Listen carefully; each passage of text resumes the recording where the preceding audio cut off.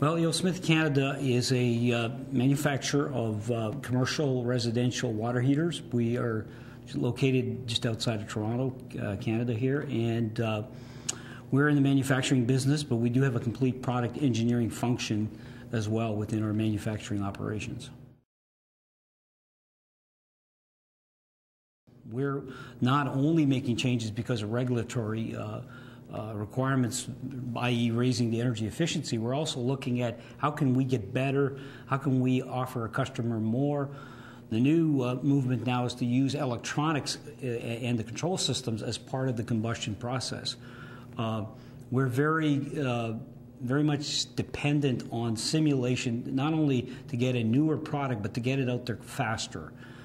We know that there's our competition is as we call it in the business, well-heeled in terms of having R&D funding, but we want to be a step ahead by using simulation to get that jump, by getting a product out faster, and most importantly, to be able to be in the ballpark in terms of cost as well as overall performance. My background was in the automotive industry, and I was familiar with Fluent.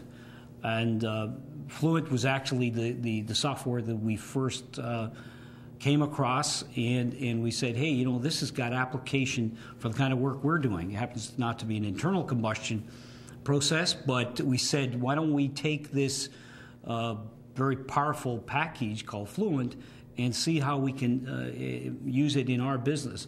Contrary to perhaps some other people, we use Ansys as a development tool. So as part of the design process, we actually simulate whether it's a combustion chamber operation, whether it's the condensation phenomenon that we might find in our product during combustion. So we simulate this prior to actual prototyping, for example, of a new product.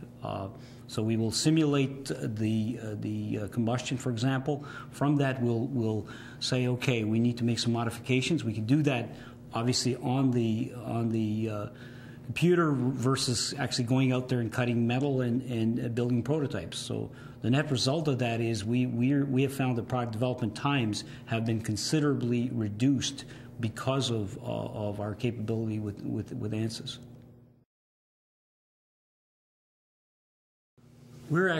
I'm being asked by our global vice president of engineering to actually quantify the benefits. He says, I know they're there.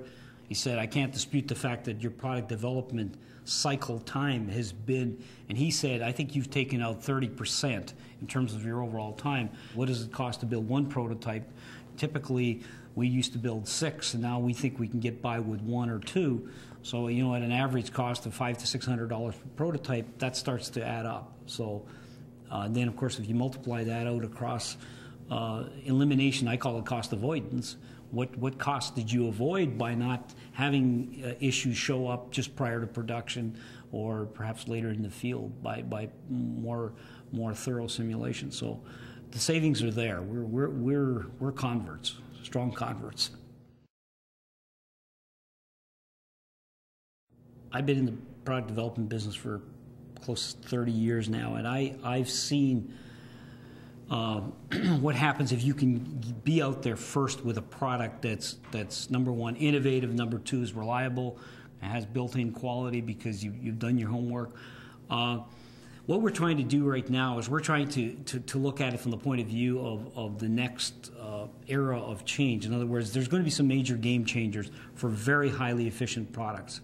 And we think by using computer simulation, we're going to reduce that development time considerably.